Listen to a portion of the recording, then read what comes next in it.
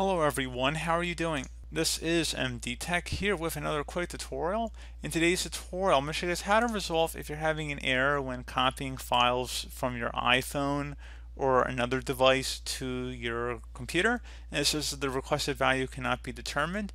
So this should be a very straightforward tutorial, guys, and without further ado, we're going to jump right into it.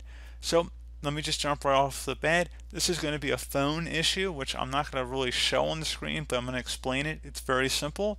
You just want to go underneath your phone's app settings. So you want to go underneath the phone app settings and navigate to the Photos app. And then you just want to scroll down underneath where it says transfer to Mac or PC.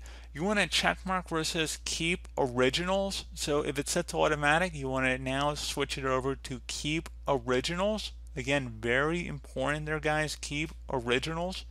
So just make sure that is selected. Again, you go through the app settings, select the Photos app or whatever app you're having the issue with, and where it says transfer to Mac or PC, that option's near the bottom of the page, so you just would have to scroll down all the way to the bottom of your phone settings. You want to go ahead and set it to keep originals. So very straightforward tutorial, guys. Do hope that I was able to help you out, and I do look forward to catching you all in the next tutorial. Goodbye.